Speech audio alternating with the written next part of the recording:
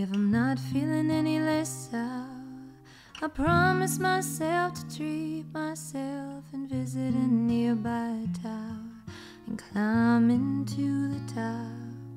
Will throw myself off in an effort to make it clear to whoever what it's like when you're shattered, left standing in the lurch at a church where people saying, my God, that's tough. She stood him up. No point in us remaining.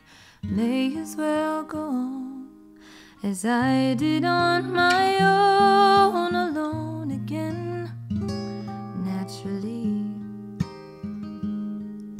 To think of only yesterday, I was cheerful, bright and gay, looking forward to who wouldn't do the role I was about to play. But as if to knock me down, reality came around, and without so much as a clear touch, cut me into little pieces, leaving me to doubt.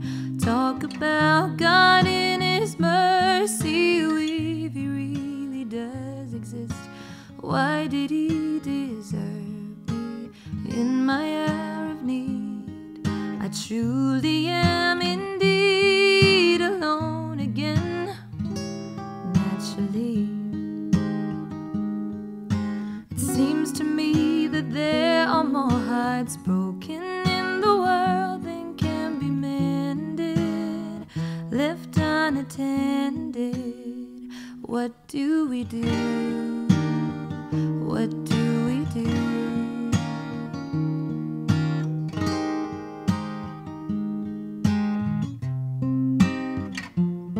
Alone again, naturally.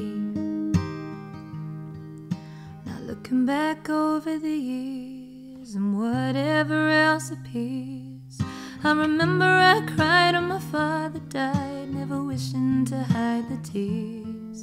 And at 65 years old, my mother, God rest her soul, couldn't understand why the only man she had ever loved had been taken, leaving her to start with a heart so badly broken. Despite encouragement from me, no words were ever spoken.